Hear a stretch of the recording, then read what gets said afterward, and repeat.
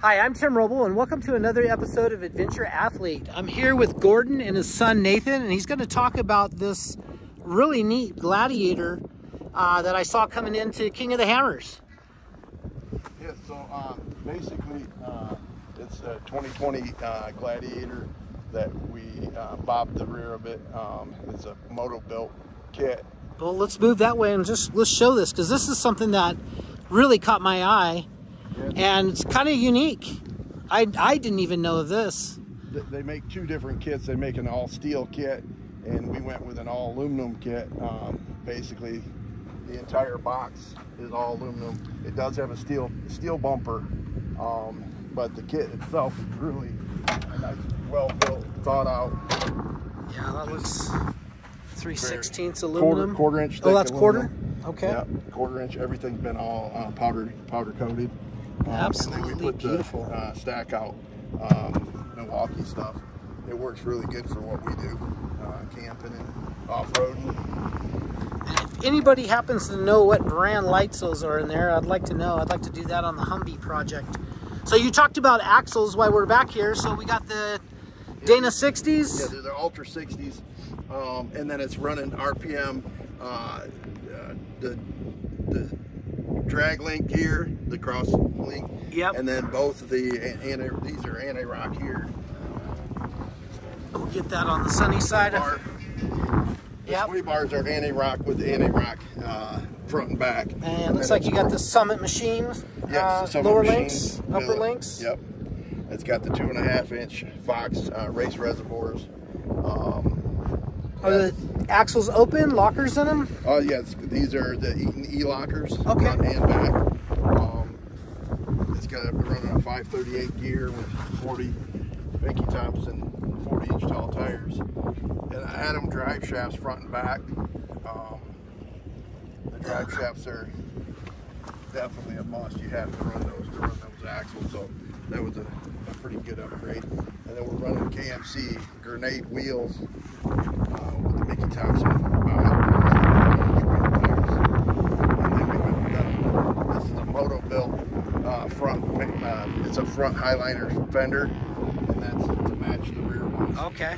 Yeah, that looks really nice. This right here is the Baja light LP9 lights, and then we put in what they call a S-pod. This is the... Got it. I've seen those before. Yeah, and you can do what they call a light show, and go up there and look. It brings all the lights on at the same time. Oh, wow. We'll back up. That's kind of a cool... Yeah, it's definitely you can take it on and off. Just a great looking rig. What's the front bumper? The front bumper is Genrite. This is okay. a Genrite front bumper, and the inner fenders are Genrite. Okay. The truck I originally had everything to Genrite. They, an awesome company to deal with. Yep. I just changed it up. When I changed the box, I decided to go with Moto Built. Nothing against Genrite. They got the same quality. It's just, you know, I went with Moto Built front. Or the box, so I wanted to go with moto-built fenders. And what are the blinkers that are in here? You know what brand those are? Is that did that come with the? They came with moto-built fenders. Okay. I'm not sure all that came. They put together a complete kit. Their kits are the instructions right on down to having everything with the kit really good. And you said you had the hydraulic steering up front also? PSC hydro assist steering. Yeah, that's this piece here. Yep. And this is RPM, 1 ton. This is all RPM. All the links are all RPM. Just a wonderful, well-built. Yeah, you could open it up. We'd love to see it. And I know the wind's not great, guys, and I haven't went to the wireless mics yet, but those are coming up. I just saw this rig, and we just decided to do an impromptu video because it's just that cool. Basically, this is the S-pod. Okay. This controls the lights. We put a K&N air filter system in, and then this is the PSC oil reservoir for the hydro. Hydraulic, yep. But it's pretty much bonus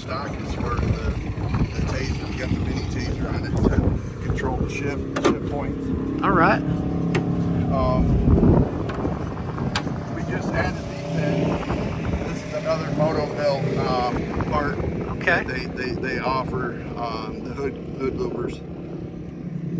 That looks absolutely great. What a nice build. I saw that coming down as I was driving in and waved at you. I was like, that is such a great looking rig. Yeah, I appreciate that. Well, First time out. Oh, and I just see a front camera. Oh yeah, it's got front camera. Everything's all, you know, on the factory. We run the Low-Rance trail navigation system inside. Okay. But yeah, it's the second year. We came here in 2001 with the truck, and I built the truck. Me and my son did with 40 Dana 40 axles front and back, and we just had to. We went to the bigger axles just because stuff was, you know, getting broke. Yeah, we were breaking stuff. But anyhow, yeah. So this is the first time with the new build. Awesome. And so far it's been great. We've been all over out here on the trails and just kind of enjoying our time. Anybody that you want to thank for the build? Yeah, Bobby and Chris, what they call Cooper from Motobuild. Okay. For all of their help and assistance with, you know, putting the kit together. And those guys were really the key people that helped me with what we've got here. Other than that, my son, he's helped me assemble the whole thing and build it, and he's been able to enjoy it with me. All right. Well, that's going to be it for now, guys. Thank you. You guys got questions and comments. I'll do the best I can do to chime in and answer anything you got about the Jeep. But I just saw this thing here, and I thought, you know what? This is definitely worth taking a tour around. So what do you guys think? That's going to be it for now. If you guys like this type of content, please like, subscribe, and comment. That's going to be it for now. I'm Tim Roble, and I'll catch you here next time.